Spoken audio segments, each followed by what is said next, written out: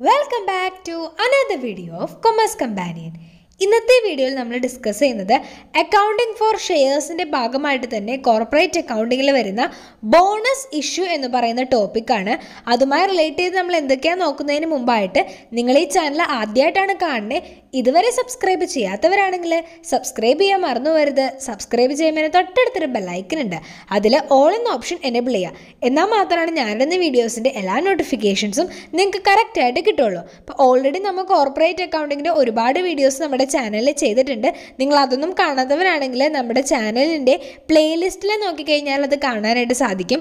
അതുപോലെ തന്നെ ഈ വീഡിയോയുടെ താഴെ കാണുന്ന ഡിസ്ക്രിപ്ഷൻ ബോക്സിലും ഞാൻ അതിൻ്റെ ലിങ്ക്സ് എല്ലാം പ്രൊവൈഡ് ചെയ്തിട്ടുണ്ട്. നിങ്ങൾക്ക് ആവശ്യമുണ്ടെങ്കിൽ അതുകൂടി ഒന്ന് ചെക്ക് ചെയ്യാവുന്നതാണ്. ഇന്നത്തെ വീഡിയോയിൽ നമ്മൾ ഡിസ്കസ് ചെയ്യുന്ന കണ്ടന്റ്സ് എന്തൊക്കെയാണെന്ന് നോക്കാം.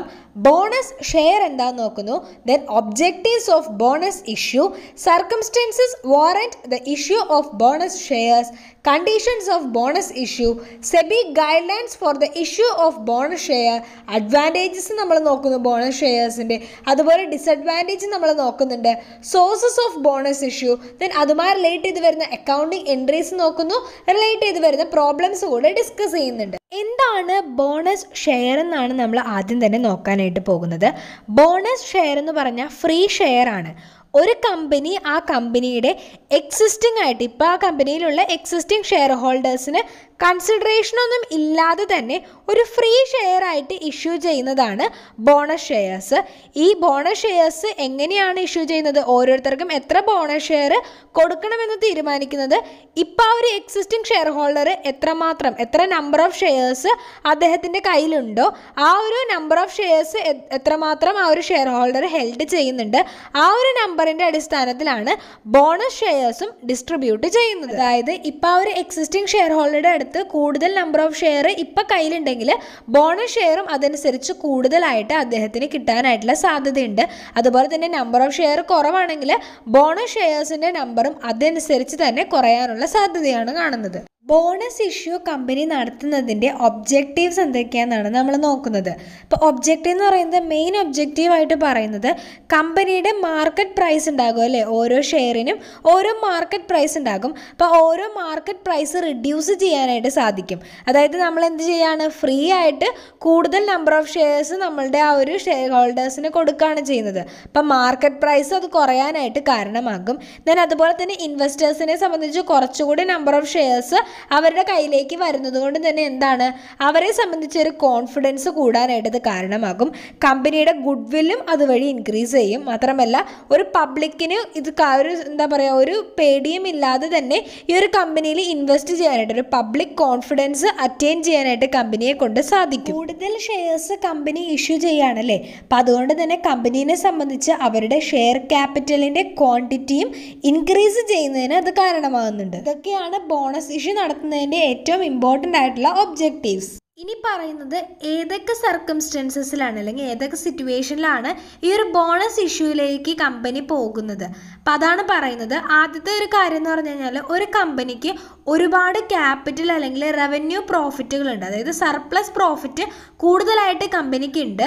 പക്ഷേ ആ ഒരു സർപ്ലസ് പ്രോഫിറ്റ് കമ്പനിയെ സംബന്ധിച്ച് അവർക്കത് ക്യാപിറ്റലായിട്ട് കൺവേർട്ട് ചെയ്യണമെന്ന് ആഗ്രഹം ഉണ്ടെങ്കിൽ അവർ സ്വീകരിക്കുന്ന ഒരു മാർഗമാണ് ബോണസ് ഇഷ്യൂ. ഫ്രീ ആയിട്ട് എന്ത് ചെയ്യണം, ആ ഒരു സർപ്ലസ് ഒരു എമൗണ്ട് വെച്ചിട്ട് ഇവർ എന്ത് ചെയ്യുന്നു, ക്യാപിറ്റലൈസ് ചെയ്യുകയാണ്. നമുക്കൊരു ബോണസ് ഇഷ്യൂ ആയിട്ട് നടത്തിക്കൊണ്ട് എമൗണ്ടിനെ, നമ്മുടെ ആ ഒരു പ്രോഫിറ്റ് എമൗണ്ടിനെ ക്യാപിറ്റലൈസ് ചെയ്യുന്ന അത്തരത്തിൽ വേണ്ടി വരുന്ന ഒരു സിറ്റുവേഷനിൽ ബോണസ് ഇഷ്യൂ കമ്പനികൾ നടത്താറുണ്ട്. അതുപോലെ തന്നെ ഒരു കമ്പനീനെ സംബന്ധിച്ച് ക്യാഷ് ആയിട്ട് ബോണസ് കൊടുക്കാനില്ല. അപ്പം അത്തരത്തിൽ ക്യാഷ് ബോണസ് കൊടുക്കാനായിട്ടുള്ള എമൗണ്ട് കമ്പനിക്ക് ഇല്ലെങ്കിൽ ആ ഒരു ക്യാഷ് റിസോഴ്സസ് കൊടുക്കുന്നതിന് പകരമായിട്ട് ഈ ഒരു ബോണസ് ഇഷ്യൂ സ്വീകരിക്കാറുണ്ട്. ഒരു കമ്പനിയെ സംബന്ധിച്ചിടത്തോളം അവർക്ക് അവരുടെ കപ്പാസിറ്റി ഷെയർ ഹോൾഡേഴ്സിനും അതുപോലെ ഔട്ട്സൈഡേഴ്സിനും കറക്റ്റായിട്ട് ഒരു ട്രാൻസ്പെറൻ്റ് ആയിട്ട് ഒരു ട്രൂ ഏർണിംഗ് കപ്പാസിറ്റി കാണിക്കണമെന്നുണ്ടെങ്കിലും ഈ ഒരു ബോണസ് ഇഷ്യൂ അവർ ഉപയോഗിക്കാറുണ്ട്. കമ്പനിയെ സംബന്ധിച്ചിടത്തോളം അവരുടെ ക്യാപിറ്റൽ എമൗണ്ടിനേക്കാളും കൂടുതൽ ആ ഒരു കമ്പനിയിൽ ഫിക്സഡ് അസറ്റിൻ്റെ വാല്യൂ ഉണ്ടെങ്കിൽ ആ ഒരു സമയത്ത് നമുക്ക് ക്യാപിറ്റലിനെ ഈക്വലൈസ് ചെയ്യണമല്ലോ. അപ്പം അതിന് വേണ്ടിയിട്ട് എന്ത് ചെയ്യാം, ഈ ഒരു ബോണസ് ഇഷ്യൂയിലൂടെ ക്യാപിറ്റൽ കൂടുതലായിട്ട് റേസ് ചെയ്യാനായിട്ട് കമ്പനികൾ തയ്യാറാവും. കമ്പനിയുടെ ഷെയറിൻ്റെ വാല്യൂ, അതിന് പെയ്ഡ് അപ്പ് വാല്യൂ എന്ന് പറയുന്നത് കമ്പനി ഡിസൈഡ് ചെയ്യുന്ന ഒരു വാല്യൂ ആണല്ലേ പെയ്ഡ് അപ്പ് വാല്യൂ. അപ്പോൾ ആ ഒരു കമ്പനി ഡിസൈഡ് ചെയ്യുന്ന പെയ്ഡ് അപ്പ് വാല്യൂവിനേക്കാൾ വാല്യൂവിനേക്കാളും ഒരുപാട് കൂടുതലായിട്ടാണ് ആ ഒരു ഷെയറിൻ്റെ മാർക്കറ്റ് വാല്യൂ ഉള്ളതെങ്കിൽ അങ്ങനെയുള്ളൊരു സിറ്റുവേഷനിലും ബോണസ് ഇഷ്യൂയിലേക്ക് കമ്പനികൾ കടന്നു വരാറുണ്ട്. കമ്പനിയെ സംബന്ധിച്ചിടത്തോളം എല്ലാ സമയത്തും ഒരു ഹൈ റേറ്റ് ഡിവിഡൻഡ് റെഗുലറായിട്ട് എല്ലാ ഇയറിനകത്തും ചിലപ്പോൾ അവ കൊടുക്കാനായിട്ട് സാധിക്കണമെന്നില്ല. അക്യുമുലേറ്റഡ് പ്രോഫിറ്റിൽ നിന്നും റിസർവിൽ നിന്നും എപ്പോഴും ഒരു ഹൈ റേറ്റ് ഡിവിഡൻഡ് ആയിട്ട് കൊടുക്കാനായിട്ട് ഉണ്ടാകില്ല. അപ്പം അങ്ങനെയുള്ള സിറ്റുവേഷനിൽ കമ്പനികൾ എന്ത് ചെയ്യും? ബോണസ് ഇഷ്യൂ ആയിരിക്കും, അല്ലെങ്കിൽ ബോണസ് ഇഷ്യൂ ആയിരിക്കും അവിടെ കണ്ടക്ട് ചെയ്യുക, ബോണസ് ഷെയർസ് ആയിരിക്കും ഇഷ്യൂ ചെയ്യുക. അപ്പം അങ്ങനെ വരുമ്പോഴത്തേനും ആ ഒരു ഷെയർ ഹോൾഡേഴ്സിലേക്ക് നമ്മൾ എത്തിക്കുന്ന ഒരു ഉപകാരം കൂടെയാണ്. അവരെ സംബന്ധിച്ചും ആ ഒരു കമ്പനിക്ക് ഒരു നല്ല രീതിയിൽ ആ ഒരു കമ്പനി നല്ലതാണ് എന്നുള്ളൊരു കോൺഫിഡൻസ് അവരിലും ഉണ്ടാക്കിയെടുക്കുന്നതിന് ഇത് സഹായിക്കുന്നു. ഇത്തരത്തിലുള്ള കണ്ടീഷനുകളിലൊക്കെ നമ്മൾ ഈ ഒരു ബോണസ് ഷെയറിൻ്റെ ഇഷ്യൂ നടത്താറുണ്ട്. ബോണസ് ഷെയർസ് ഇഷ്യൂ ചെയ്യുന്നതുമായി ബന്ധപ്പെട്ട് വരുന്ന കണ്ടീഷൻസ് ആണ് ഇനി നമ്മൾ പറയാനായിട്ട് പോകുന്നത്. ഫസ്റ്റ് കാര്യം എന്ന് പറഞ്ഞു കഴിഞ്ഞാൽ നമ്മുടെ bonus share articles of association വഴി ഓതറൈസ് ചെയ്തിരിക്കണം. ദെൻ അതുപോലെ തന്നെ ബോർഡ് ഓഫ് ഡയറക്ടേഴ്സ് ഇത്തരത്തിൽ ഈ ഒരു ബോണസ് ഇഷ്യൂ നടത്താം എന്നുള്ളൊരു പ്രപ്പോസൽ വെക്കുന്ന സമയത്ത് ആ ഒരു പ്രപ്പോസൽ കമ്പനിയുടെ മെമ്പേഴ്സ് അപ്രൂവൽ ചെയ്തിരിക്കണം. ആ ഒരു അപ്രൂവൽ നൽകേണ്ടത് ജനറൽ ബോഡി മീറ്റിംഗിലൂടെയാണ്. മാത്രമല്ല കമ്പനി ഈ ഒരു ബോണസ് ഷെയർസ് ഇഷ്യൂ ചെയ്യാനായിട്ട് ആഗ്രഹിക്കുമ്പോൾ ആ ഒരു ബോണസ് ഷെയർ ഇഷ്യൂ ചെയ്യുന്നതിന് എന്ത് വേണം?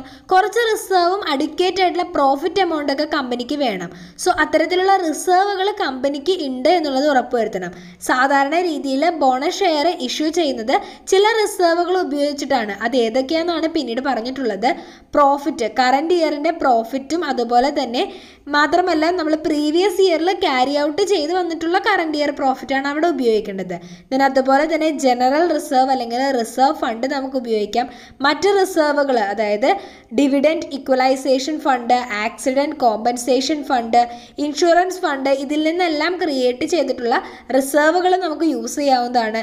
Then credit of debenture redemption reserve, then അതുപോലെ മറ്റു പല പ്രോഫിറ്റുകളും നമുക്ക് ഉപയോഗിക്കാവുന്നതാണ്. Capital പ്രോഫിറ്റുകളായിട്ടുള്ള profit prior to incorporation, profit on acquisition of business, profit on sale of fixed asset, അതുപോലെ ഡിബഞ്ചറിൻ്റെ ഇഷ്യൂവിൻ്റെ ഭാഗമായി ലഭിക്കുന്ന പ്രീമിയം, ഡിബഞ്ചറിൻ്റെ തന്നെ റിഡംഷൻ്റെ ഭാഗമായിട്ട് നമുക്ക് ലഭിക്കുന്ന പ്രോഫിറ്റ്, ഇവയെല്ലാം അതിൽ പെടുന്നു. അതുപോലെ തന്നെ മറ്റൊരു കണ്ടീഷനാണ് സെബിയുടെ ഗൈഡ് ലൈൻസ് അനുസരിച്ചിട്ടുള്ള കുറച്ച് കാര്യങ്ങൾ സാറ്റിസ്ഫൈ ചെയ്യേണ്ടതായിട്ട് വരും നമ്മുടെ ഈ ഒരു ബോണസ് ഇഷ്യൂവിൻ്റെ സമയത്ത്. അതിൽ കുറച്ച് പോയിന്റുകൾ മാത്രം നമുക്ക് പറഞ്ഞു പോകാം. ഫസ്റ്റ് പോയിന്റ് എന്ന് പറയുന്നത് നമ്മുടെ ക്യാപിറ്റൽ റിസർവ് ഒരു തരത്തിലുള്ള ബോണസ് ഇഷ്യൂവിനും ഉപയോഗിക്കാനായിട്ട് പാടില്ല സെബിയുടെ ഗൈഡ് ലൈൻസ് അനുസരിച്ച്.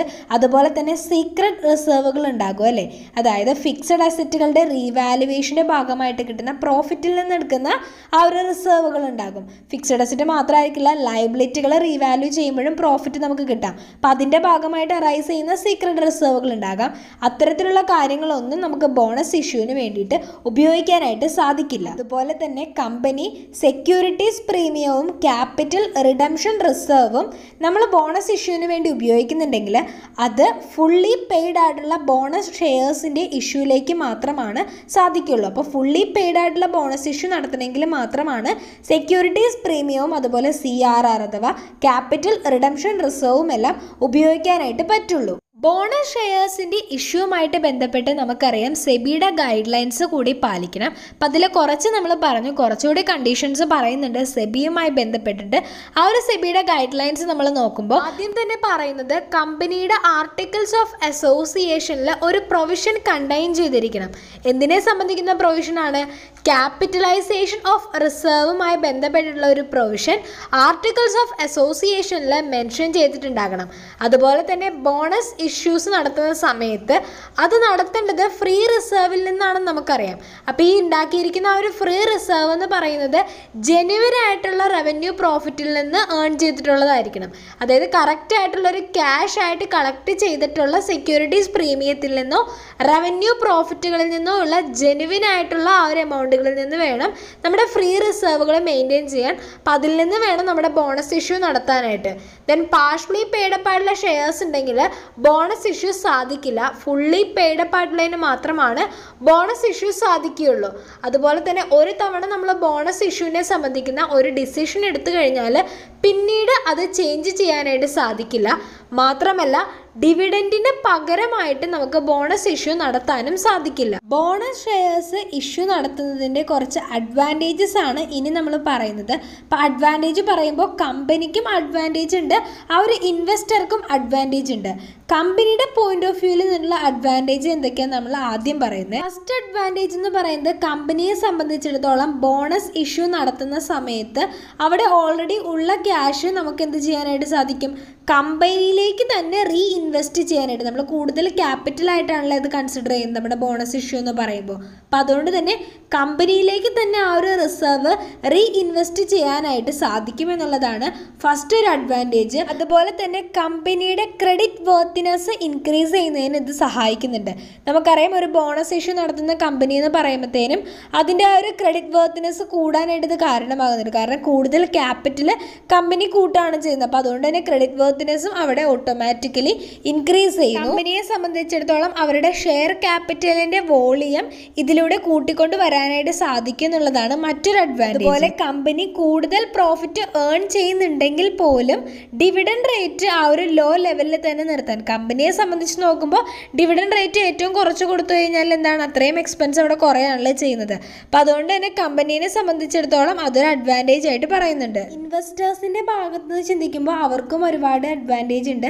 അതിൽ ഫസ്റ്റ് അഡ്വാൻറ്റേജ് എന്ന് പറയുന്നതിനും നമ്മളുടെ ഈ ഒരു ഇൻവെസ്റ്റേഴ്സിനെ സംബന്ധിച്ച് ഈ ഒരു ബോണസ് ഷെയർസ് റിസീവ് ചെയ്താലും അവിടെ ഒരു ടാക്സ് പേയ്മെൻ്റ് ഒന്നും നടത്തേണ്ട കാര്യമില്ല. ഷെയർസിൻ്റെ ലിക്വിഡിറ്റി കൂടുന്നതിനും ഈ ഒരു ബോണസ് ഇഷ്യൂ കാരണമാകുന്നുണ്ട്. അതുപോലെ തന്നെ ഷെയർ ഹോൾഡേഴ്സിനെ സംബന്ധിച്ചിടത്തോളം അഡീഷണൽ ആയിട്ട് കുറച്ചുകൂടെ ഷെയർസ് അവരുടെ കയ്യിലേക്ക് എത്താണ്. മാത്രമല്ല കൺസിഡറേഷൻ ഒന്നും കൊടുക്കുകയും ചെയ്യേണ്ട. അപ്പോൾ കൺസിഡറേഷൻ ഒന്നും ഇല്ലാതെ തന്നെ അഡീഷണൽ ആയിട്ട് ഷെയർസ് അവരുടെ കയ്യിലേക്ക് എത്തുന്നു എന്നുള്ളത് അഡ്വാൻറ്റേജ് ആണ്. അതുപോലെ ഇൻവെസ്റ്റേഴ്സിനെ സംബന്ധിച്ച് കമ്പനിയുടെ മേലൊരു കോൺഫിഡൻസ് വരാണ് ചെയ്യുന്നത്. ഇൻവെസ്റ്റേഴ്സ് അവർ കമ്പനിയുടെ ഓപ്പറേഷൻസ് നല്ല രീതിയിലാണ് മുൻപോട്ട് കൊണ്ടുപോകുന്നത്. അത്തരത്തിലുള്ളൊരു ബിലീഫ് ഇൻക്രീസ് ചെയ്യുന്നതിന് വേണ്ടിയിട്ട് ഈ ഒരു ബോണസ് ഇഷ്യൂ ഹെൽപ്പ് ചെയ്യുന്നുണ്ട്. അപ്പോൾ അതും ഒരു അഡ്വാൻറ്റേജ് ആണ്. ബോണസ് ഇഷ്യൂവിൻ്റെ കുറച്ച് ഡിസഡ്വാൻറ്റേജ് ആണ് ഇനി നമ്മൾ പറയാനായിട്ട് പോകുന്നത്. ഫസ്റ്റ് ഡിസഡ്വാൻറ്റേജ് എന്ന് പറഞ്ഞു കഴിഞ്ഞാൽ കമ്പനി എന്ത് ചെയ്യാണ്, കൂടുതലായിട്ട് ക്യാപിറ്റൽ റേസ് ചെയ്യാണ് ഈ ഒരു ബോണസ് ഇഷ്യൂയിലൂടെ. അവർ ചെയ്യുന്നതെന്ന് പറഞ്ഞു കഴിഞ്ഞാൽ നമ്പർ ഓഫ് ഷെയർസ് കമ്പനിയുടെ കൂട്ടാണ് ചെയ്യുന്നത്. അപ്പം അങ്ങനെ നമ്പർ ഓഫ് ഷെയർസ് കൂടുന്നതിൻ്റെ ഭാഗമായിട്ട് എന്തായിരിക്കും, ആ ഒരു മാർക്കറ്റ് പ്രൈസ് ആ ഒരു ഷെയറിൻ്റെ ഡിക്രീസ് ചെയ്യുന്നതിന് കാരണമാകും. അപ്പോൾ അങ്ങനെ വരുമ്പോഴത്തേനും ഡിവിഡൻഡായിട്ട് കിട്ടുന്ന എമൗണ്ട് ഷെയർ ഹോൾഡേഴ്സിന് കുറയാനായിട്ട് ഇത് കാരണമാകും. അപ്പോൾ ഒരു എക്സ്ട്രാ ഡിവിഡൻഡ് ഈ ഒരു ബോണസ് ഇഷ്യൂവിൻ്റെ ഭാഗമായിട്ട് അവർക്ക് ലഭിക്കുന്നില്ല എന്നുള്ളത് ഡിസഡ്വാൻറ്റേജ് ആയി മാറും. ഇതിൻ്റെ ഭാഗമായി വരുന്ന പോയിന്റ് തന്നെയാണ് നെക്സ്റ്റ് പറഞ്ഞിരിക്കുന്നത്. ഡിവിഡൻഡിൻ്റെ റേറ്റ് കുറയാനായിട്ടും ഈ ഒരു ബോണസ് ഇഷ്യൂ കാരണമാകും. അതും ഒരു ഡിസഡ്വാൻറ്റേജ്. അതുപോലെ തന്നെ ഈ ഒരു ബോണസ് ഇഷ്യൂ നടത്തുന്നതിൻ്റെ ഭാഗമായിട്ട് സ്പെക്യുലേറ്റീവ് ഡീലിങ്സിലേക്ക് മാർക്കറ്റിനെ അത് നയിക്കും. ഇങ്ങനൊരു ബോണസ് ഇഷ്യൂ വരുന്നു എന്ന് പറയുമ്പോഴത്തേനും എന്തായാലും അവർക്ക് ചിന്തിക്കാനായിട്ട് സാധിക്കും അല്ലേ, ഷെയർസിൻ്റെ പ്രൈസ് എന്തായാലും കുറയുന്നു. അപ്പോൾ ആ ഒരു സ്പെക്യുലേറ്റീവ് ഡീലിങ്സ് കൂടാനായിട്ടുള്ള സാധ്യതയും ഉണ്ട്. മാത്രമല്ല ബോണസ് ഇഷ്യൂ നടത്തുന്നത് നമുക്കറിയാം അക്യുമുലേറ്റഡ് പ്രോഫിറ്റുകളിൽ നിന്നും റിസർവിൽ നിന്നൊക്കെ എടുത്തിട്ടാണ് അല്ലേ. അപ്പം അങ്ങനെ വരുമ്പോഴത്തേനും കമ്പനിയുടെ റിസോഴ്സുകൾ, അതായത് കമ്പനിയുടെ റിസർവ് ആയിട്ടുള്ള റിസോഴ്സുകളും പ്രോഫിറ്റുകളൊക്കെ ഉപയോഗിക്കുന്നതുകൊണ്ട് തന്നെ കമ്പനീനെ അതൊന്ന് കുറച്ച് വീക്കാക്കുന്നുണ്ട്. കാരണം നമ്മളിത് ഷെയർ ഇഷ്യൂവിന് വേണ്ടി ഉപയോഗിക്കുന്നതുകൊണ്ട് തന്നെ നമ്മുടെ റിസർവ് എമൗണ്ട് അവിടെ കുറയുന്നതുകൊണ്ട് കമ്പനിക്ക് അതൊരു കുറച്ച് ക്ഷീണം ചെയ്യുന്നുണ്ട്. അതുപോലെ തന്നെ നമ്പർ ഓഫ് ഷെയർ ഇൻക്രീസ് ചെയ്യുന്നു എന്ന് പറഞ്ഞു. അപ്പം നമ്പർ ഓഫ് ഔട്ട്സ്റ്റാൻഡിങ് ഷെയർസ് കമ്പനിയുടെ ഇൻക്രീസ് ചെയ്യാണ്. അപ്പം അതുകൊണ്ട് തന്നെ ഫ്യൂച്ചറിനകത്തേക്ക് നമ്മൾ നോക്കുകയാണെന്നുണ്ടെങ്കിൽ ഫ്യൂച്ചറിൽ ഉണ്ടാകാൻ സാധ്യതയുള്ള ഒരു ഷെയറിൻ്റെ വാല്യൂ, ഏർണിംഗ് പെർ ഷെയർ ചിലപ്പോൾ കുറയാനായിട്ടുള്ളൊരു സാധ്യതയും നിലനിൽക്കുന്നു. അപ്പം അതും എന്ത് തന്നെയാണ് ഒരു ഡിസഡ്വാൻറ്റേജ് ആയിട്ട് പറയുന്നുണ്ട്. ഇനി പറയുന്നത് ബോണസ് ഇഷ്യൂവിന് വേണ്ടിയിട്ട് ഏതൊക്കെ സോഴ്സുകൾ നമുക്ക് യൂസ് ചെയ്യാം എന്നുള്ളതാണ്. അപ്പോൾ ഓൾറെഡി നമ്മൾ കുറച്ച് കാര്യങ്ങൾ നേരത്തെ പറഞ്ഞിട്ടുള്ളതാണ്. അപ്പോൾ ഈ താഴെ തന്നിരിക്കുന്ന കാര്യങ്ങളൊക്കെയാണ് നമുക്ക് ബോണസ് ഇഷ്യൂവിന് വേണ്ടിയിട്ട് പൊതുവേ യൂസ് ചെയ്യാനായിട്ട് സാധിക്കുന്നത്. Capital redemption reserve, securities premium ക്യാഷിൽ collect ചെയ്തിട്ടുണ്ടെങ്കിൽ അത് നമുക്ക് യൂസ് ചെയ്യാനായിട്ട് സാധിക്കും. Surplus of statement of profit and loss account, general reserve അല്ലെങ്കിൽ reserve fund, development rebate reserve, investment allowance reserve, debenture redemption reserve അഥവാ sinking fund, dividend equalisation fund, അതുപോലെ fixed അസറ്റുകളുടെ സെയിലിൻ്റെ ഭാഗമായി ലഭിക്കുന്ന പ്രോഫിറ്റ് അതും ക്യാഷിൽ കളക്ട് ചെയ്തിട്ടുണ്ടെങ്കിൽ അതും നമുക്ക് ഈ ഒരു ബോണസ് ഇഷ്യൂവിന് വേണ്ടിയിട്ട് ഉപയോഗപ്പെടുത്താവുന്നതാണ്. അക്കൗണ്ടിങ് എൻട്രീസ് ആണ് ഇനി നമ്മൾ പറയാനായിട്ട് പോകുന്നത്. ബോണസ് എന്ന് പറയുമ്പോൾ കമ്പനിക്ക് രണ്ട് രീതിയിൽ കൊടുക്കാം. ഒന്നില്ലെങ്കിൽ അത് ക്യാഷ് ആയിട്ട് കൊടുക്കാം, അല്ലെങ്കിൽ നമ്മുടെ ബോണസ് ഷെയർസ് ആയിട്ട് കൊടുക്കാം. ക്യാഷ് ആയിട്ട് കൊടുക്കുകയാണെങ്കിൽ വരുന്ന എൻട്രീസ് ആണ് ആദ്യം തന്നെ പറഞ്ഞിരിക്കുന്നത്. അതായത് ബോണസ് ക്യാഷ് മുഖേനയാണ് പേ ചെയ്യുന്നതെങ്കിൽ സാധാരണ രീതിയിൽ രണ്ട് എൻട്രി നമുക്ക് വരുന്നു. ഫസ്റ്റത്തെ എൻട്രി എന്ന് പറയുന്നത് surplus of statement of profit and loss account return to bonus payable account. ആ ഒരു ബോണസ് പേബിൾ അക്കൗണ്ടിൽ നിന്ന് നമ്മൾ പേയ്മെൻറ്റ് കാണിക്കുന്ന ആ ഒരു എൻട്രിയും. അങ്ങനെയാണ് ക്യാഷ് ബോണസിൻ്റെ കേസിൽ വരിക. ഇനി ബോണസ് ഷെയർസ് എന്ന് പറയുന്നത് നമ്മൾ പ്രോഫിറ്റിനെ ക്യാപിറ്റലൈസ് ചെയ്യാണ്. അപ്പോൾ ക്യാപിറ്റലൈസ് ചെയ്യുന്നതിൻ്റെ ഭാഗമായിട്ട് വരുന്ന എൻട്രീസ് ആണ് ഇതിൽ വരും. ഇതിൽ ആദ്യം പറയുന്നതെന്ന് പറഞ്ഞു കഴിഞ്ഞാൽ ഈ ഒരു ബോണസ് നമ്മൾ യൂട്ടിലൈസ് ചെയ്യുന്നത് പാർഷ്യലി പെയ്ഡപ്പ് ആയിട്ടുള്ള ഷെയർസിനെ ഫുള്ളി പെയ്ഡപ്പ് ആയിട്ടുള്ള ഷെയർസിലേക്ക് ആക്കുന്നതിനാകുമ്പോൾ അതിലേക്ക് ആദ്യം വരുന്ന അക്കൗണ്ടിങ് എൻട്രീസ് ആണ് പറയുന്നത്. 3 എൻട്രീസ് പറയുന്നുണ്ട്.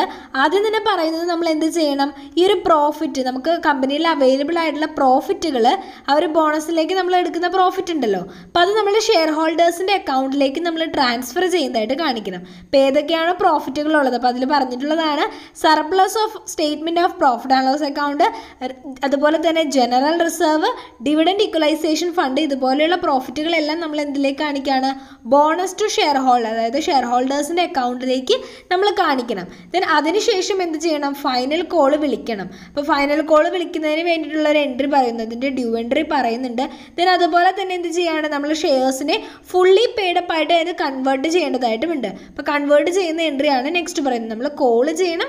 കോൾ ചെയ്തിട്ട് ആ ഒരു ബോണസിൻ്റെ ആ ഒരു എമൗണ്ട് യൂസ് ചെയ്തുകൊണ്ട് നമ്മൾ എന്ത് ചെയ്യണം, ആ ഒരു ഷെയർസിനെ, ആ ഒരു പാർഷ്യലി പെയ്ഡപ്പ് ആയിട്ടുള്ള ഷെയർസിനെ ഫുള്ളി പെയ്ഡപ്പ് ആയിട്ട് കൺവേർട്ട് ചെയ്യാനുള്ള എൻട്രിയാണ് മൂന്നാമതും പറഞ്ഞിട്ടുള്ളത്. ഇനി പറയുന്നത് നമ്മുടെ ബോണസ് ഇഷ്യൂ എന്ന് പറയുന്നത് ഫുള്ളി പെയ്ഡ് ആയിട്ടുള്ള ബോണസ് ഷെയർസിൻ്റെ കേസിനകത്ത് വരുമ്പോഴത്തേനും എങ്ങനെയാണെന്നുള്ളതാണ്. ഇവിടെയും നമ്മൾ ചെയ്യേണ്ടത് ആദ്യം നമ്മുടെ കമ്പനിയിൽ അവൈലബിൾ ആയിട്ടുള്ള പ്രോഫിറ്റുകളെല്ലാം നമ്മൾ എന്ത് ചെയ്യുകയാണ്, ഷെയർ ഹോൾഡേഴ്സിൻ്റെ അക്കൗണ്ടിലേക്ക് നമ്മൾ ട്രാൻസ്ഫർ ചെയ്യുകയാണ്. അപ്പോൾ ഷെയർ ഹോൾഡേഴ്സിൻ്റെ അക്കൗണ്ടിലേക്ക് ട്രാൻസ്ഫർ ചെയ്യുന്ന എൻട്രി എന്ന് പറയുന്നത് ഏതൊക്കെ പ്രോഫിറ്റ് അവൈലബിൾ ആയിട്ട്, അതാണ് പറഞ്ഞിട്ടുള്ളത് surplus of statement of profit and loss account, അങ്ങനെ പറഞ്ഞിരിക്കുന്ന CRR വരെ പറഞ്ഞിരിക്കുന്ന കുറച്ച് പ്രോഫിറ്റുകൾ. സോ അത് നമ്മൾ എന്തിലേക്ക് ട്രാൻസ്ഫർ ചെയ്യുന്നു, ഷെയർ ഹോൾഡേഴ്സിൻ്റെ അക്കൗണ്ടിലേക്ക് to bonus to share holders എന്ന് പറഞ്ഞ് നമ്മൾ എന്ത് ചെയ്യാണ്, ട്രാൻസ്ഫർ ചെയ്യാണ്. ദെൻ നമ്മൾ ബോണസ് ഷെയർ ഇഷ്യൂ നടത്താണ്. അപ്പോൾ ബോണസ് ഷെയർ ഇഷ്യൂ നടത്തുമ്പോൾ ഉള്ളൊരു ജേർണൽ എൻട്രി ഇങ്ങനെയാണ് വരുന്നത്, bonus to share holders account debtor to equity share capital. പ്രീമിയത്തിലാണെന്നുണ്ടെങ്കിൽ ആ പ്രീമിയം എമൗണ്ട് കൂടി കാണിക്കണം. ഇത്രയൊക്കെ അക്കൗണ്ടിങ് എൻട്രീസ് ആണ് നമുക്ക് ബോണസ് ഇഷ്യൂവുമായിട്ട് ബന്ധപ്പെട്ട് വരാം. വളരെ എളുപ്പമാണ്, കാരണം കുറച്ച് കാര്യം മാത്രം പഠിക്കാനുള്ളൂ. പാർഷ്യലി പെയ്ഡപ്പ് ആണെങ്കിൽ നമ്മൾ ഫുള്ളി പെയ്ഡപ്പ് ആയിട്ട് ആദ്യം കൺവേർട്ട് ചെയ്തിരിക്കണം. ബോണസ് ഇഷ്യൂവുമായിട്ട് റിലേറ്റ് ചെയ്ത് വരുന്ന ഒരു പ്രോബ്ലം ആണ് നമ്മൾ ചെയ്യാനായിട്ട് പോകുന്നത്. അപ്പോൾ ക്വസ്റ്റ്യനിൽ തന്നിരിക്കുന്ന ഇൻഫർമേഷൻ അനുസരിച്ച് ജേർണൽ എൻട്രീസ് പാസ് ചെയ്യാനാണ് നമ്മളടുത്ത് പറഞ്ഞിട്ടുള്ളത്. അപ്പോൾ ക്വസ്റ്റ്യനിലേക്ക് നമുക്ക് ആദ്യം ഒന്ന് നോക്കാം. അതിൽ നമ്മളടുത്ത് കുറച്ച് ഇൻഫർമേഷൻ തന്നിട്ടുണ്ട്. ആദ്യം തന്നെ പറഞ്ഞിരിക്കുന്നത് 10,000 ഇക്വിറ്റി ഷെയർസ് ആണ് കമ്പനിയിലേക്കുള്ളത്. അത് 100 രൂപയാണ് അതിന്റെ ശരിക്കുമുള്ള വാല്യൂ എന്നാണ് പറഞ്ഞിരിക്കുന്നത്. 100 രൂപയിൽ എത്ര രൂപ മാത്രമേ പേ ചെയ്തിട്ടുള്ളൂ, 80 രൂപ മാത്രമാണ് ഷെയർ ഹോൾഡേഴ്സ് പേ ചെയ്തിട്ടുള്ളൂ. സോ ബാക്കി 20 രൂപ പേ ചെയ്തിട്ടില്ല. അപ്പൊ ഇവിടുത്തെ സിറ്റുവേഷൻ എന്ന് പറയുന്നത് പാർഷ്യലി പെയ്ഡ് ആണ് എന്ന് നമുക്ക് മനസ്സിലാക്കാം. അപ്പൊ അങ്ങനെയുള്ള സിറ്റുവേഷനിൽ നമ്മൾ ആദ്യം തന്നെ എന്ത് ചെയ്യണം, ഫുള്ളി പെയ്ഡപ്പ് ആയിട്ട് ഇത് കൺവേർട്ട് ചെയ്യേണ്ടതായിട്ടുണ്ട്. അപ്പൊ അതാണ് നമ്മുടെ ഒരു ഫസ്റ്റ് സ്റ്റേജ് വരുന്നത്. ദെൻ നെക്സ്റ്റ് നിങ്ങൾ നോക്കാം, ജനറൽ റിസർവ് എന്ന് പറഞ്ഞ് ഒരു എമൗണ്ട് കൊടുത്തിട്ടുണ്ട്. ദെൻ അതുപോലെ തന്നെ statement of profit and loss account എന്നൊക്കെ പറഞ്ഞ് കൊടുത്തിട്ടുണ്ട്. അപ്പൊ ക്വസ്റ്റ്യനിൽ ഇതുപോലെ ഇൻഫർമേഷൻ തരുന്ന സമയത്ത് നമുക്ക് ചിലപ്പോൾ ഒരുപാട് റിസർവുകൾ ഇതുപോലെ തരാം. അപ്പൊ നിങ്ങൾ നേരത്തെ നമ്മൾ ആ തിയറി പോർഷനിൽ പഠിച്ചിരുന്നു ഏതൊക്കെയാണ് ഇൻക്ലൂഡ് ചെയ്യാൻ പാടില്ലാത്തതെന്ന്. ഇപ്പൊ ഏതെങ്കിലും റീവാലുവേഷൻ റിസർവ് ഒക്കെ കാണണമെങ്കിൽ നമ്മൾ ഇൻക്ലൂഡ് ചെയ്യാൻ പാടില്ല. അപ്പൊ അതുപോലെയുള്ള കാര്യങ്ങൾ പ്രോബ്ലം ചെയ്യുമ്പോൾ നിങ്ങൾ മനസ്സിലാക്കിയിരിക്കാം. വേറെ പ്രോബ്ലത്തിൽ വന്നാൽ അങ്ങനെ ചെയ്യുന്നതിന് വേണ്ടിയിട്ട് പറഞ്ഞതെന്ന് മാത്രമേ ഉള്ളൂ. ഈ പ്രോബ്ലത്തിൽ നമുക്ക് അങ്ങനത്തെ കാര്യങ്ങളൊന്നും തന്നെ തന്നിട്ടില്ല. നമുക്ക് ആവശ്യമായിട്ടുള്ള 2 റിസർവുകൾ മാത്രമേ തന്നിട്ടുള്ളൂ. ദെൻ കമ്പനി പറഞ്ഞിട്ടുള്ളത് കമ്പനിയുടെ ജനറൽ റിസർവ് ആണ് മെയിൻലി ഇതിനൊക്കെ വേണ്ടി യൂട്ടിലൈസ് ചെയ്യുന്നത്. ഇനി ജനറൽ റിസർവ് പോരെങ്കിൽ എന്തുകൂടെ യൂട്ടിലൈസ് ചെയ്യുന്നുണ്ട് കമ്പനിയുടെ statement of profit and loss അക്കൗണ്ടിന്റെ സർപ്ലസ് കൂടെ യൂസ് ചെയ്യുന്നുണ്ടെന്നാണ് പറയുന്നത്. ഈ ബോണസ് ഇഷ്യൂ ചെയ്യുന്നതിന് പറ്റിയിട്ടുള്ള കുറച്ച് കാര്യങ്ങൾ പിന്നെ പറഞ്ഞിട്ടുണ്ട്. 20 rupees ആണ് പെർ ഷെയർ അവർ ഉദ്ദേശിക്കുന്നത്. ദെൻ അതുപോലെ തന്നെ ഇക്വിറ്റി ഷെയർ ഹോൾഡേഴ്സിന്റെ റേഷ്യോ പറഞ്ഞിട്ടുണ്ട്. ഒരു ഇക്വിറ്റി ഷെയർ ഹോൾഡ് ചെയ്യുന്നവർക്ക് എത്ര ബോണസ് ഷെയർ കൊടുക്കുന്നതാണ് പറഞ്ഞിട്ടുള്ളത്, 2. അപ്പൊ അതിന്റെ റേഷ്യോ നമുക്ക് ഇതേ രീതിയിൽ കാൽക്കുലേറ്റ് ചെയ്യാം, 1:2. ഒരു ഇക്വിറ്റി ഷെയർ ഉള്ളവർക്ക് 2 ബോണസ് ഷെയർ ആണ് കൊടുക്കുക. കൊടുക്കാൻ ഉദ്ദേശിക്കുന്നത്. സോ അപ്പൊ നമ്മളുടെ ആ ഒരു റേഷ്യോ കൂടി നമ്മൾ കാൽക്കുലേറ്റ് ചെയ്തിട്ടുണ്ട്. ഇപ്പൊ നമുക്ക് ആ ഒരു ക്വസ്റ്റ്യൻ ഏകദേശം മനസ്സിലായി. ഇനി നമുക്ക് അതിന്റെ ആ ഒരു സോൾവ് ചെയ്യുന്നത് എങ്ങനെയാണെന്ന് നോക്കാം. ആദ്യം തന്നെ നമുക്ക് ചെയ്യേണ്ടതെന്ന് പറയുന്നത് നമ്മൾ എന്ത് ചെയ്യണം, ജനറൽ റിസർവ് നമുക്ക് കൊടുത്തിട്ടുണ്ട്. അപ്പൊ ജനറൽ റിസർവ് ആണ് ആദ്യം ബോണസ് ഇഷ്യൂവിന് വേണ്ടി യൂട്ടിലൈസ് ചെയ്തിരിക്കുന്നതെന്ന് പറഞ്ഞിട്ടുണ്ട്. ഇവിടെ ജനറൽ ഇഷ്യൂ ആയതുകൊണ്ട് നമ്മൾ ആ ഒരു ജനറൽ റിസർവ് ആയതുകൊണ്ട് നമ്മൾ എന്ത് ചെയ്യാണ്, ജനറൽ റിസർവിനെ നമ്മുടെ ബോണസ് ഇഷ്യൂവിന് യൂട്ടിലൈസ് ചെയ്യുന്ന എൻട്രി ആണ് ഫസ്റ്റ് പാസ് ചെയ്യുന്നത്. അപ്പൊ അതെങ്ങനെ വരും, general reserve account debtor to എന്തിലേക്കാണ് നമ്മൾ കാണിക്കുന്നത്, ബോണസ് ടു ഷെയർ ഹോൾഡേഴ്സ്. നമ്മുടെ ഷെയർ ഹോൾഡേഴ്സിന്റെ അക്കൗണ്ടിലേക്കാണ് നമ്മൾ അത് കാണിക്കേണ്ടത്. അപ്പൊ അത് എത്ര രൂപയാണ് കാണിക്കേണ്ടത്, 2 lakhs rupees ആണ് നമ്മൾ അവിടെ പോസ്റ്റ് ചെയ്യേണ്ടത്. അപ്പൊ ഈ 2 lakhs എങ്ങനെയാ വന്നതെന്ന് നിങ്ങൾക്ക് മനസ്സിലാവാൻ വേണ്ടിയിട്ട് നമുക്കൊന്ന് നോക്കാം. നമുക്കറിയാം 10,000 ഷെയർസ് ആണല്ലേ ഒരു കമ്പനിക്ക് ടോട്ടലി ഉള്ളത്. ഇതില് 80 രൂപ ഒരു ഷെയറിന് പേ ചെയ്തിട്ടുണ്ട്. അപ്പൊ 20 രൂപയും കൂടി എന്ത് ചെയ്യാനുണ്ട്, പേ ചെയ്യാനുണ്ട്. കാരണം 100 രൂപയാണ് കമ്പനിയുടെ ടോട്ടൽ ഷെയർ. അതിൽ 20 രൂപയും കൂടെ എന്ത് ചെയ്യാനുണ്ട്, ആളുകൾ ആ ഒരു ഷെയർ ഹോൾഡേഴ്സ് പേ ചെയ്യാനുണ്ട്. അപ്പൊ 10,000 ഷെയർസ് ആണ് ടോട്ടൽ ഉള്ളത്. അതിൽ 20 രൂപ വെച്ച് ആളുകൾ പേ ചെയ്യുന്ന സമയത്ത് അത് എത്ര വരും, 2 lakhs അല്ലേ വരാ. ആ എമൗണ്ട് ആണ് നമ്മളിവിടെ കാണിച്ചിട്ടുള്ളത്. അപ്പൊ നമുക്ക് ഇവിടെ ഒരു ജേണൽ എൻട്രിയുടെ ആ ഒരു നറേഷൻ കൂടെ കൊടുക്കാം. General reserve utilised four bonus ഇഷ്യൂവിന് വേണ്ടി യൂട്ടിലൈസ് ചെയ്തതാണ് പറയുന്നത്. അപ്പൊ ആ ഒരു എൻട്രി നമ്മുടെ കഴിഞ്ഞിട്ടുണ്ട്. ഇനി നെക്സ്റ്റ് എന്ന് പറയുന്നത് എന്താണ്, നമുക്കറിയാം ഇവിടെ ഓൾറെഡി നമ്മൾ പറഞ്ഞു അല്ലെ, എന്തായാലും നമ്മുടെ ഷെയർ എന്ന് പറയുന്നത് ഫുള്ളി പെയ്ഡ് അല്ല, പാർഷ്യലി പെയ്ഡ് ആണ്. കാരണം 80 രൂപയല്ലേ പേ ചെയ്തു എന്നല്ലേ ക്വസ്റ്റ്യനിൽ പറയുന്നത്. അപ്പൊ ബാക്കി 20 രൂപ ഇനി പേ ചെയ്യാനില്ലേ. അപ്പൊ ഇനി അതിന്റെ എന്ത് കാണിക്കണം, നമ്മുടെ ഫൈനൽ കോൾ, ഒരു നെക്സ്റ്റ് കോൾ നമ്മൾ വിളിച്ചിട്ട് 20 രൂപ എന്ത് ചെയ്യണം, കമ്പനി ഷെയർ ഹോൾഡേഴ്സിനോട് ആവശ്യപ്പെടണം. അപ്പൊ അതിന് വേണ്ടിയിട്ടുള്ളതാണ് പറയുന്നത്, നമ്മളൊരു ഡ്യൂ എൻട്രി കാണിക്കേണ്ടതായിട്ടുണ്ട്. നമ്മൾ നേരത്തെ ആ ഒരു ജേണൽ എൻട്രിയിൽ പറഞ്ഞിട്ടുള്ള കാര്യങ്ങളൊക്കെ തന്നെയാണ് ചെയ്യുന്നത്. അപ്പൊ ഡ്യൂ എൻട്രി നമുക്ക് ഇവിടെ കാണിക്കണം. പാർഷ്യലി പെയ്ഡ് ആണെന്നുണ്ടെങ്കിൽ അപ്പൊ ഇങ്ങനെ കാണിക്കും, ഇക്വിറ്റി ഷെയർ ഫൈനൽ കോൾ ആണ് നമ്മൾ വിളിക്കുന്നത്, ലാസ്റ്റ് കോൾ ആണ് കേട്ടോ. അപ്പൊ final call account debtor to നമ്മൾ എന്തിലേക്ക് കാണിക്കേണ്ടത്, ഇക്വിറ്റി ഷെയർ ക്യാപിറ്റൽ. നമ്മൾ ഷെയർ ക്യാപിറ്റലിലേക്ക് അല്ലാതെ എന്തായാലും ട്രാൻസ്ഫർ ചെയ്യേണ്ടത്. അപ്പൊ അതുകൊണ്ടാണ് ഇക്വിറ്റി ഷെയർ ക്യാപിറ്റൽ. അപ്പൊ എമൗണ്ട് എത്ര തന്നെയാണ്, 2 lakhs. പിന്നെ എന്തിവിടെ ഒരു കണക്ക് കൊടുക്കേണ്ടത്, final call due.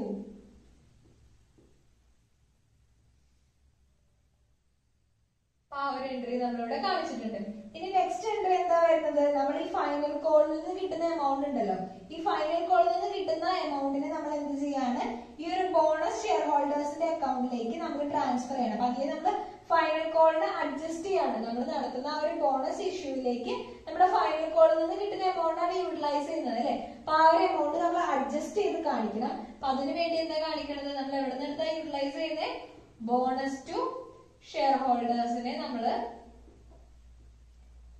Account debtor to നമ്മൾ എവിടെ നിന്ന് അഡ്ജസ്റ്റ് ചെയ്യുന്നത്, ഫൈനൽ കോളിൽ നിന്ന്, ഇക്വിറ്റി ഷെയർ ഫൈനൽ കോളിൽ നിന്ന് എടുത്താണ് നമ്മൾ അഡ്ജസ്റ്റ് ചെയ്യുന്നത്. അപ്പൊ അത് നമ്മൾ അഡ്ജസ്റ്റ് ചെയ്ത് ഇവിടെ അതിന്റെ ഒരു ജേണൽ എൻട്രിയുടെ നറേഷൻ കൂടെ നമ്മൾ കാണിക്കണം. എന്താണ്, നമ്മൾ ഫൈനൽ കോള് അഡ്ജസ്റ്റ് ചെയ്ത് കാണിക്കുകയാണ്, അഡ്ജസ്റ്റഡ് against ബോണസ് ഇഷ്യൂ. അപ്പൊ ബോണസ് ഇഷ്യൂമായിട്ട് അഡ്ജസ്റ്റ് ചെയ്തത് കാണിക്കണം. അപ്പൊ ആ എൻട്രി നമ്മുടെ കഴിഞ്ഞിട്ടുണ്ട്. ഇനി നെക്സ്റ്റ് നമ്മൾ ചെയ്യേണ്ടതെന്ന് പറഞ്ഞു കഴിഞ്ഞാൽ നമ്മളുടെ ക്വസ്റ്റ്യനിൽ 2 റിസർവുകൾ കൊടുത്തിട്ടുണ്ട് അല്ലെ.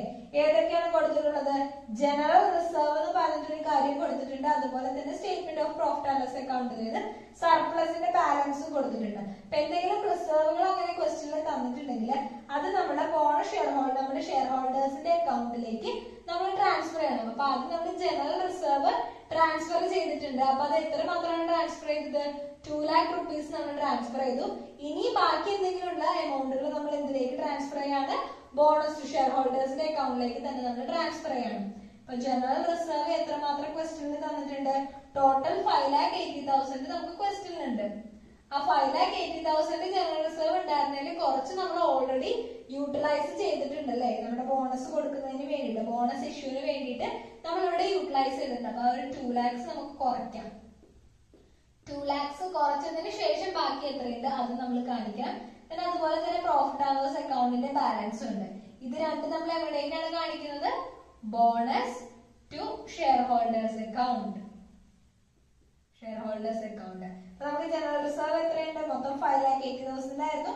അതിൽ നിന്ന് 2 lakhs നമ്മൾ കുറച്ച് കഴിയുമ്പോഴത്തേനും 3,80,000 നമുക്ക് ബാക്കിയുണ്ട്. അതുപോലെ തന്നെ പ്രോഫിറ്റ് ആൻഡ് ലോസ് അക്കൗണ്ട് നമുക്ക് എത്ര ക്വസ്റ്റിനെ കൊടുത്തിട്ടുള്ളത്? 1,20,000. അപ്പൊ അത് നമ്മൾ ട്രാൻസ്ഫർ ചെയ്യാണ് ബോണസ് ടു ഷെയർ ഹോൾഡേഴ്സിന്റെ അക്കൗണ്ടിലേക്കാണ് നമ്മൾ ട്രാൻസ്ഫർ ചെയ്യുന്നത്. അപ്പൊ ബോണസ് ടു ഷെയർ ഹോൾഡേഴ്സിന്റെ അക്കൗണ്ട് എന്ന് പറയുന്നതിനും എത്ര നമുക്ക് ട്രാൻസ്ഫർ ചെയ്യേണ്ടി വരും? 5 lakh rupees ആണ് നമ്മൾ ട്രാൻസ്ഫർ ചെയ്യുന്നത്. അപ്പൊ ഇതിലൂടെ ഉദ്ദേശിക്കുന്നത് പറഞ്ഞാൽ നമ്മുടെ ബോണസ് എത്രമാത്രം ഉണ്ട്. അപ്പൊ ഇത്രയും ആണ് നമുക്ക് ലാസ്റ്റ് ഇപ്പൊ ബോണസിന് വേണ്ടിയിട്ട് അവൈലബിൾ ആയിട്ടുള്ളത്. കമ്പനിയില് ബോണസ് ഇഷ്യൂവിന് വേണ്ടി അവൈലബിൾ ആയിട്ടുള്ളത് ഈ 5 lakh rupees ആയിരിക്കും. അപ്പൊ അതിന് വേണ്ടിയുള്ള ആ ഒരു എൻട്രിയാണ് നമ്മളിവിടെ പാസ് ചെയ്തിട്ടുള്ളത്. നമുക്കറിയാം 1:2 നമ്മൾ ഇനി ഇത് വീതിച്ചു കൊടുക്കാനായിട്ട് ഈ 5 lakh rupees 1:2 നമ്മൾ വീതിച്ചു കൊടുക്കാനായിട്ട് പോകുന്നത് എന്ന് നിങ്ങൾ മനസ്സിലാക്കിയിരിക്കാം. അപ്പൊ നമുക്ക് നോക്കാം. ബോണസ് ടു ഷെയർ ഹോൾഡേഴ്സ് അക്കൗണ്ടിൽ നിന്ന് നമ്മൾ അത് ഇക്വിറ്റി ഷെയർ ക്യാപിറ്റലിലേക്ക് നമ്മൾ ട്രാൻസ്ഫർ, അതായത് നമ്മൾ ആ ഒരു ബോണസ് ഇഷ്യൂ നടത്താനായിട്ട് പോവാണ്. അപ്പൊ ഇവിടെ നമ്മൾ ചെയ്യുന്നത് പറഞ്ഞാൽ ബോണസ് ഡിക്ലെയർ ചെയ്യുന്ന എൻട്രിയാണ്. ഡിക്ലെയർഡ്. ഇതാണ് നമ്മൾ ബോണസ് ഡിക്ലെയർ ചെയ്തു. ലാസ്റ്റ് എൻട്രി എന്ന് പറയുന്നത് നമ്മൾ എന്ത് ചെയ്യാണ്? ബോണസ് ഷെയർസ് ഇഷ്യൂ ചെയ്യാനായിട്ട് പോവാണ്. അപ്പൊ ബോണസ് ഷെയർസ് ഇഷ്യൂ ചെയ്യുന്നത് bonus to equity share holders ഈ same amount share holders account. നമ്മൾ എവിടേക്കാണ് നമ്മൾ ബോണസ് ഇഷ്യൂ എന്ന് പറഞ്ഞാലും ഒരു പുതിയ ഷെയർ ക്യാപിറ്റൽ ഇഷ്യൂ തന്നെയാണ്. അപ്പൊ നമ്മളുടെ ഷെയർ ക്യാപിറ്റൽ ഇൻക്രീസ് ചെയ്യാണ്. ഷെയർ ക്യാപിറ്റൽ ഇൻക്രീസ് ചെയ്യുമ്പോൾ എന്താ? ഷെയർ ക്യാപിറ്റൽ കൂടാന്ന് പറഞ്ഞാൽ ക്രെഡിറ്റ് സൈഡ് കൂടാന്നാണ്. ഇക്വിറ്റി ഷെയർ ക്യാപിറ്റലിലേക്കാണ് നമ്മൾ കാണിക്കുന്നത്. അപ്പൊ നമുക്ക് ഇവിടെ എങ്ങനെ എഴുതാം? ബോണസ് ഇഷ്യൂ ആണ് നമ്മൾ നടത്തുന്നത്. ബോണസ് ഇഷ്യൂ നമ്മൾ കണ്ടക്ട് ചെയ്യാണ് ഇൻ ദ റേഷ്യോ 1:2 എന്നുള്ള റേഷ്യോയിലാണ് നമ്മളിത് ട്രാൻസ്ഫർ ചെയ്യുന്നത്. എത്ര രൂപ തന്നെയാണ്? 5 lakhs. ലാസ്റ്റ് എൻട്രി നമ്മുടെ കഴിഞ്ഞിട്ടുള്ളൂ. അപ്പൊ നിങ്ങൾ ആലോചിക്കുക, ബോണസ് ഇഷ്യൂന്റെ ഭാഗമായിട്ട് നമുക്ക് ഇത്രയും ജേർണൽ എൻട്രീസ് ആണ് ഏറ്റവും ബേസിക് ആയിട്ട് വരാം. ആദ്യം നമ്മൾ എന്ത് ചെയ്യാണ്? നമ്മൾ ആ ഒരു ജനറൽ റിസർവ് ബോണസ് ഇഷ്യൂവിന് വേണ്ടി യൂട്ടിലൈസ് ചെയ്യുന്നത് ക്വസ്റ്റ്യനിൽ പറഞ്ഞു. അതിനുവേണ്ടി ഒരു എൻട്രി കാണിച്ചു. നമുക്കറിയാം പാർഷ്യലി പെയ്ഡപ്പ് ആണ് നമ്മുടെ ക്വസ്റ്റ്യനിൽ, അതും പറഞ്ഞിട്ടുണ്ട്. പാർഷ്യലി പെയ്ഡപ്പ് ആയിട്ട് നമ്മൾ ഫുള്ളി പെയ്ഡപ്പ് ആക്കണം. അതിനുവേണ്ടി നമ്മൾ ഫൈനൽ കോൾ വിളിക്കുന്നു. അതിന്റെ എൻട്രി നമ്മൾ കാണിച്ചിട്ടുണ്ട്. ദെൻ അതിനുശേഷം ഈ ഫൈനൽ കോളിന്റെ എമൗണ്ടിനെ നമ്മൾ എന്ത് ചെയ്യാണ്? ബോണസ് ഇഷ്യൂയിലേക്ക് അഡ്ജസ്റ്റ് ചെയ്ത് കാണിക്കുകയാണ്. ദെൻ ബാക്കിയുള്ള എന്തൊക്കെയുണ്ടോ അതെല്ലാം നമ്മൾ ബോണസ് ആയിട്ട് കൊടുക്കാൻ ഉദ്ദേശിക്കുക. അപ്പൊ ബോണസ് ടു ഷെയർ ഹോൾഡേഴ്സ് അക്കൗണ്ടിലേക്ക് അതിനെ ട്രാൻസ്ഫർ ചെയ്യുന്നത് ബോണസ് നമ്മൾ ഡിക്ലെയർ ചെയ്യുന്നു. ദെൻ ആ ഒരു ബോണസ് ഇഷ്യൂ നടത്തുന്ന എൻട്രി കാണിക്കുന്നുണ്ട്. അതാണ് ലാസ്റ്റ് എൻട്രി. അപ്പൊ ഇങ്ങനെയാണ് നമ്മുടെ ബോണസ് ഇഷ്യൂന്റെ ഏറ്റവും ബേസിക് ആയിട്ടുള്ള ഒരു പ്രോബ്ലം ആൻസർ ചെയ്യുന്നത്. എപ്പോഴും ശ്രദ്ധിക്കാം, പാർഷ്യലി പെയ്ഡ് ആണെങ്കിൽ മാത്രമാണ് ഈ ഒരു ഫൈനൽ കോളിന്റെ എൻട്രി നമുക്ക് വരുള്ളൂ. ഇതാണ് നമ്മുടെ ഇന്നത്തെ വീഡിയോ. നിങ്ങൾക്ക് ഈ വീഡിയോ ഇഷ്ടമാണെങ്കിൽ എന്തായാലും നിങ്ങളുടെ ഫ്രണ്ട്സിന് കൂടെ ഒന്ന് ഷെയർ ചെയ്യുക. അതുപോലെ ചാനൽ മറക്കാതെ സബ്സ്ക്രൈബ് ചെയ്തേക്കുക. അപ്പം നമ്മൾ ഡിസ്കസ് ചെയ്യുന്ന പ്രോബ്ലംസിൻ്റെ ക്വസ്റ്റ്യൻ എല്ലാം കുറച്ചുകൂടെ ക്ലാരിഫൈ ചെയ്ത് നിങ്ങൾക്ക് നോക്കുന്നതിന് വേണ്ടിയിട്ട് നമ്മുടെ ഇൻസ്റ്റഗ്രാം അക്കൗണ്ടിൽ കൂടെ മെൻഷൻ ചെയ്യുന്നുണ്ട്. അപ്പം നിങ്ങൾക്കത് ആവശ്യമുണ്ടെങ്കിൽ നമ്മുടെ ഇൻസ്റ്റഗ്രാം അക്കൗണ്ട് കൂടെ ഒന്ന് ചെക്ക് ചെയ്യാവുന്നതാണ്. അതിൻ്റെ ID ഞാനിവിടെ കൊടുത്തിട്ടുണ്ട്. സോ നിങ്ങൾക്ക് ആവശ്യമുണ്ടെങ്കിൽ അത് യൂട്ടിലൈസ് ചെയ്യാവുന്നതാണ്. എല്ലാവരും നന്നായി പഠിക്കുക. B unique.